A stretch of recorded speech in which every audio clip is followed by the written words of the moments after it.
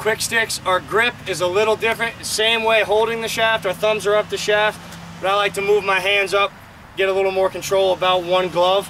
So I'll go about to here just to give me a little more control.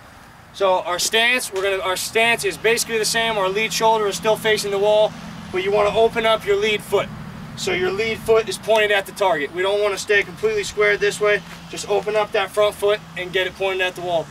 When we're here, it's your top hand, you want to hammer a nail. So it's just crack it right over. We'll keep it right by our ear, and we want to just snap it right off. Hammer a nail, it's one motion, in and out of the stick. And you want to aim for the same brick every time. So you're going to get the same kind of pass. In and out of your stick, hit the same brick and throw the ball hard, and the ball will come back where you want it. Hard work, work, son. I'm ready to rock.